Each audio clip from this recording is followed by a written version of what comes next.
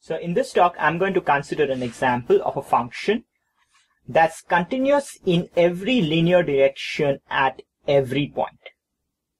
So what that means is that if you pick any point in the domain, which in this case is all plane, xy plane, so the xy plane is the domain of the function. If you pick any point anywhere, it's continuous in every straight line direction through the point.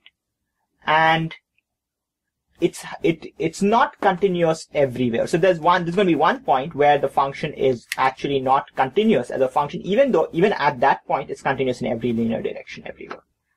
So the idea is, first I just have this picture here, maybe not very pretty, but it has the idea is here this is meant to be the parabola y equals x squared. It should actually be symmetric about the y-axis, even though it looks a little not symmetric, but it's meant to be symmetric.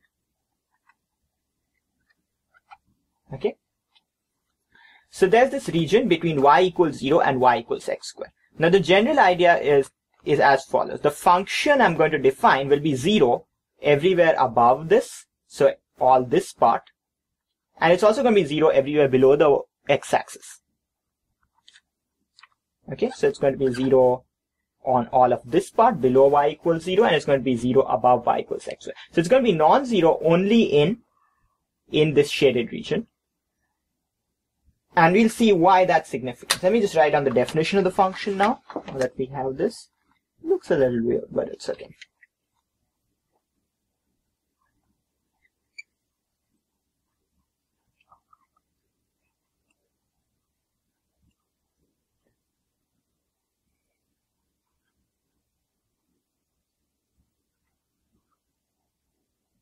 So as I said, it's 0 on this region above the parabola, it's 0 on the region below the x-axis.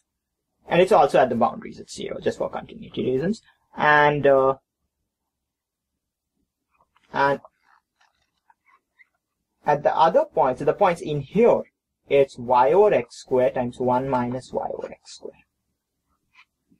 squared. What happens when y is between 0 and x squared? Another way of writing this down is f of x comma y is, so it's 0 on the y-axis, so 0 here, and it's max. I mean, that's just another way of writing it. It's not so important, but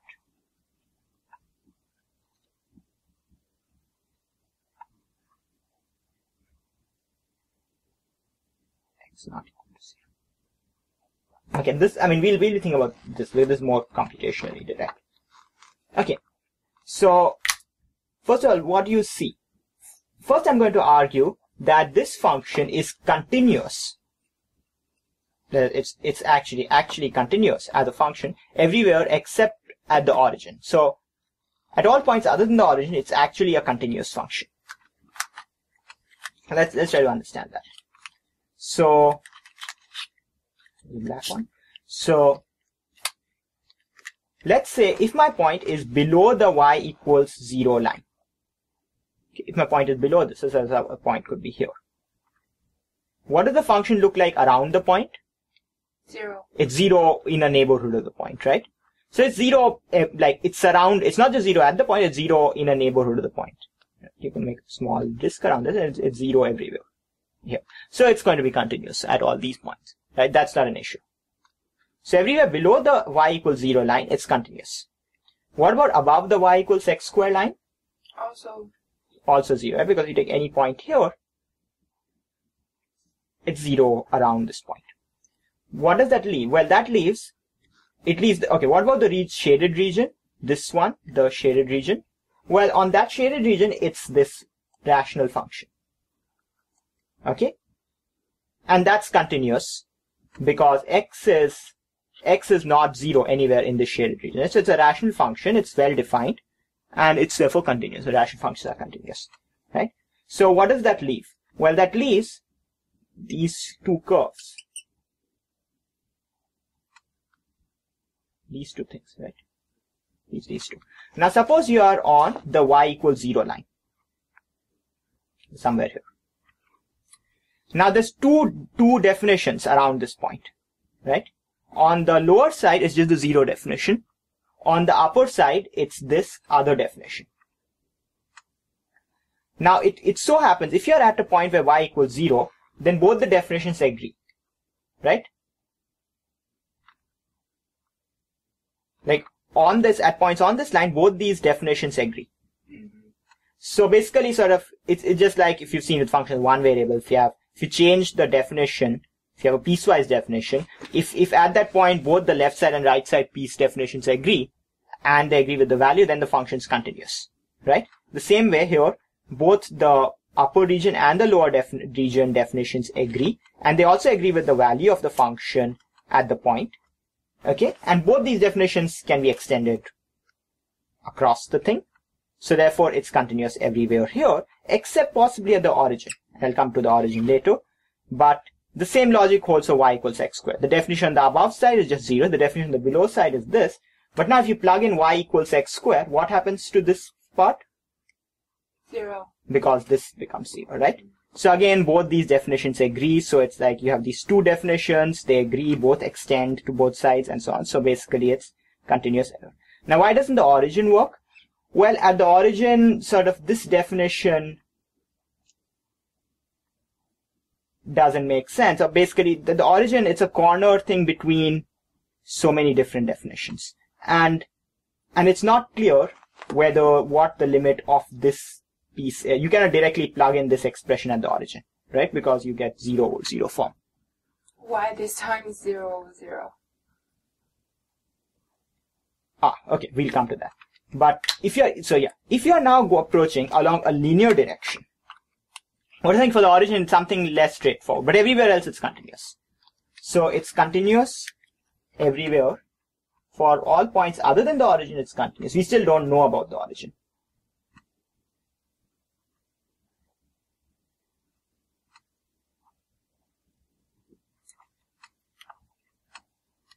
It's continuous. Since it's continuous, it's also continuous in every straight line direction. Because the other implication works. If it's continuous in every linear direction. It's this direction implication that we don't know. Okay, so now let's concentrate on the origin. Suppose I have a straight line approaching the origin. Well, where could that straight line be? It could either be from, well, I'm actually look at half lines, because it's just like, instead of doing a full line, I'll just do a half line. Right, because any actual approach will be along a half line. It could be somewhere from below, right? If it's from below, then what's the value of the function along the line? 0, right? It's going to be 0 everywhere along the line. Okay, and it's also 0 at the origin, because if you notice at the origin, it still satisfies this definition, right? Yes. So if you're approaching from lines below the origin, there's no problem. It's continuous from such lines. What happens if you're approaching from a line along the x-axis? 0. It's still 0. Y-axis is also 0 because it's 0 on the bar. Now what happens if you're approaching along some other line? Now here's where the actual y equals x squared becomes significant. Any line, any straight line above the x-axis will, if you're close enough to the origin, it will be above the y equals x squared line. Why? Because y equals x squared, sort of close to the axis, quadratic is like going to be smaller than linear. Yeah. Okay? So in fact, if you have a line y equals mx, the line y equals mx, it's higher than y equals x squared for x is less than 1 over m. Yeah, x less than 1 over.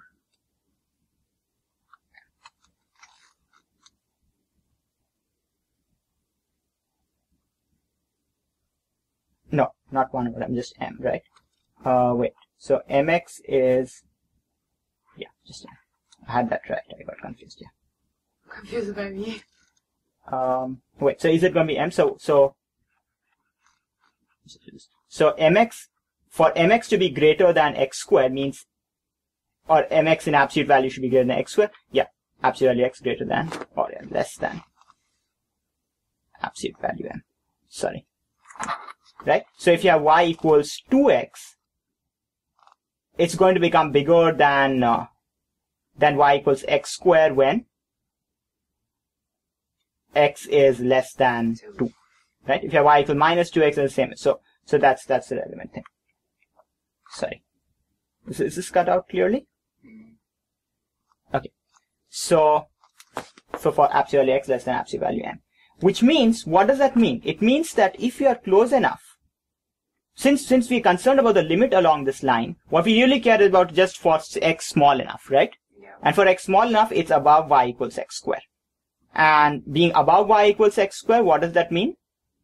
That means that the function value is 0. So close enough to this point, your function value is 0, and hence the limit at this point is 0, which is equal to the value. So the upshot is it's continuous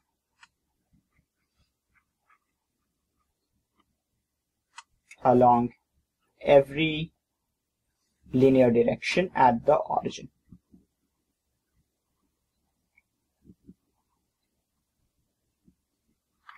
So the idea is somehow that this region is too thin near the origin to be detected by lines.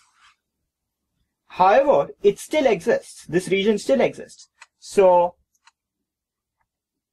it's not continuous at the origin along y equals to x cubed. Well, you could do x cubed. I'll do that. So something which is computation. It says y equals half x squared. Okay. Let's just take the limit along this from the positive side. So you have something like that. Okay. So limit x approaches 0 from the positive side. It doesn't actually matter. The other side limit is also the same, but okay. X squared over 2 over here. Yes. That is limit x approaches 0 plus. Now what definition will you use? You are in this case, right? Mm-hmm. So you what's y over x squared? 1/2. 1/2. So you get 1/2 times 1 minus 1/2. 1/4.